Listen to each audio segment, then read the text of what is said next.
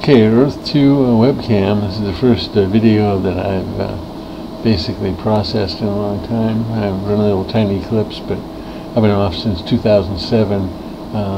I got my basic workstation, 7 hard drives, basically my moneymaker. Basically all got my tools and my chains. All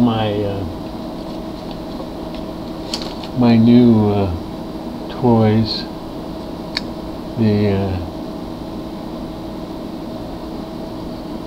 The proceeds of my work, basically when I'm broke and I catch some money or I do something right.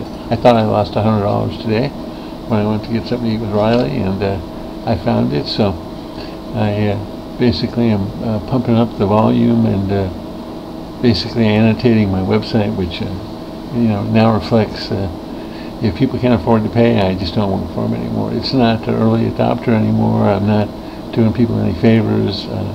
My income requirements, post-surgery and stuff, is basically relieved of the responsibility from Riley's mom of 18. Riley has picked up the slack, and he's doing wonderful. He's publishing, and basically I'm just working up the websites, and I'm adding complexity to them, because everything's complex now. Everything's complicated. Everything's just in free fall. There's everything's justified for hype and buzz, and all the stuff that I did that basically was means to an end is now fragmented into 30-year-old guys and girls that they don't know but a fraction of what's necessary, but they're pumping good money. So basically I'm kind of obsolete, and basically my photography is running since I'm 10 years old, and it's just the mechanics of authoring and content generation.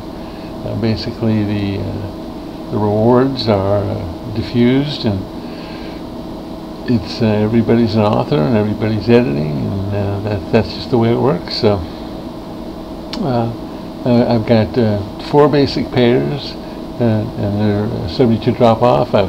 We've got a lot of saints and freeloaders on my website. I've got a bunch of different processes and systems and subscriptions and stuff, and I got a lot of content, old and new and fresh and legacy. So basically I'm running a USB cheap cam. I'm rendering, and I'm going to publish this in the YouTube channel, and put it into my mechanisms that I support for my customers. And the lumall.com is means to an end, and it's an experiment, and the experiment continues. So here we go. I'll finalize this.